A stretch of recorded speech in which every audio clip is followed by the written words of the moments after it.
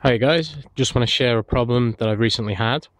The other night I come to get in my car, to drive, and nothing. I'll show you the exact problem. Okay, so I put the key in the ignition, lights come on, fuel pump primed, I turn the key, absolutely nothing.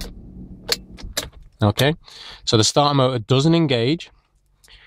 Initial reaction was, oh, it's got to be a fuse or a relay. So I get towed home by the RAC. I get all the relays together, as you can see. Replace all the relays down below, the relays on top, and still nothing. So fuses, even though none of the fuses were blown, changed all the fuses, still nothing. So what I thought was maybe it was a starter motor problem. So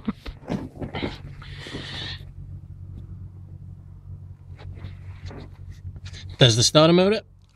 What I did was I bridged the starter motor with a piece of metal with a spanner, and it spun. It worked.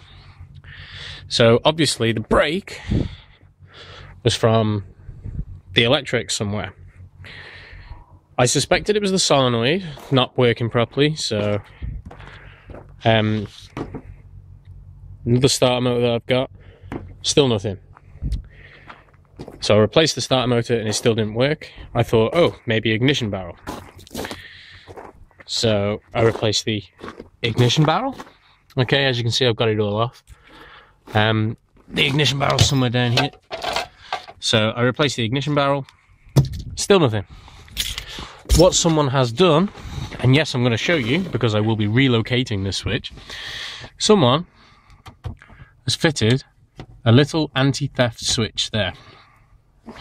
So what drove me to the suspicion, or what helped me out rather, was I tried hot wiring it and nothing was working. So I obviously knew the problem did not lie up here.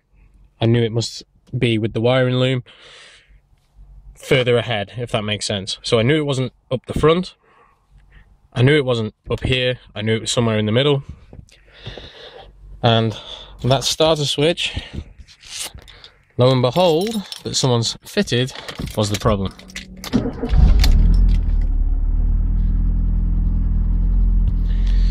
I've obviously been driving along, I've knocked it, you can see it's just located there. I've knocked it, still been driving along, parked up, nothing.